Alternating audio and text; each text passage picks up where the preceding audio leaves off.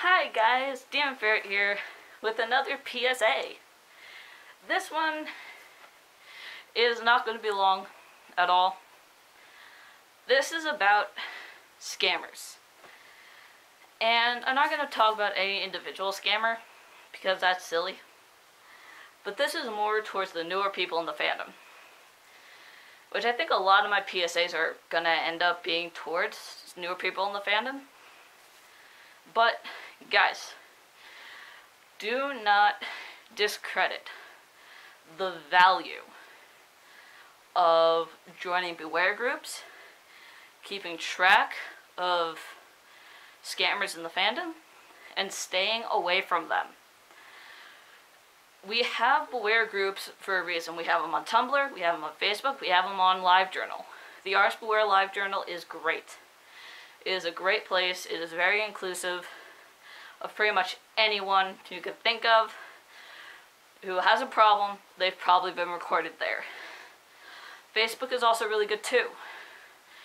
I'm in many beware groups on Facebook, and I feel like I know everything.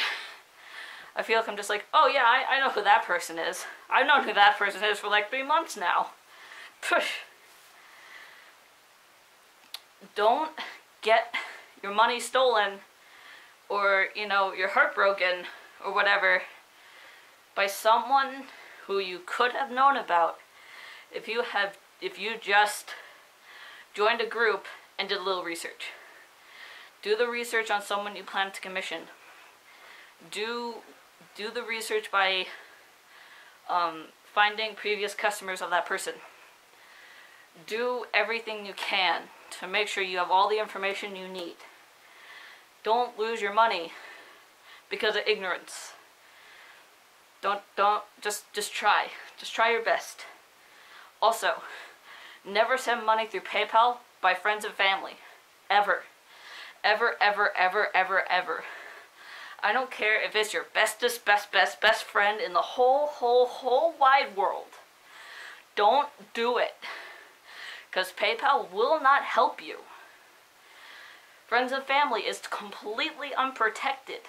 So if anything happens, anything at all, PayPal will just say, nope, on your own, kid. And that's the end of it.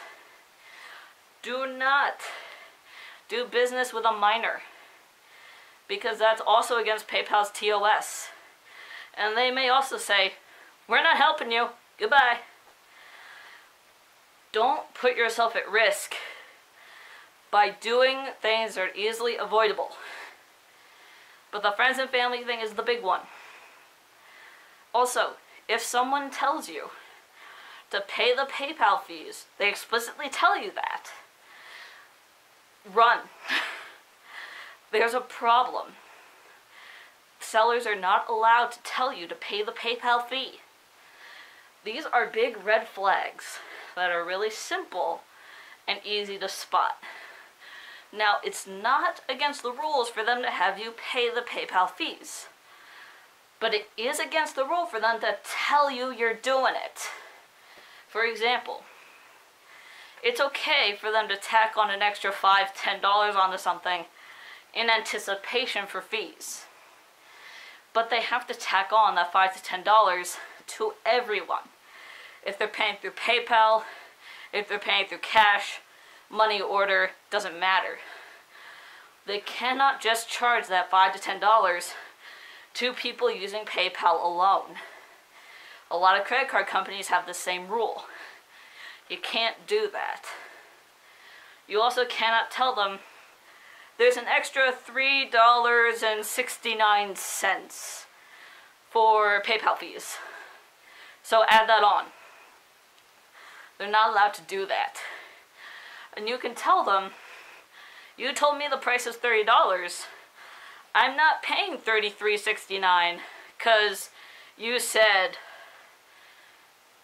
because it's for PayPal fees, because that's not the price you quoted me, and that's against PayPal's TOS. And if they argue with you, just stop the transaction. Just walk away. Don't deal with people like that whose goal is to break the rules. Do not deal with scammers, okay? Just don't. It will save you a lot of grief, and it'll save a lot of people a lot of grief. If you do run into a scammer, let people know.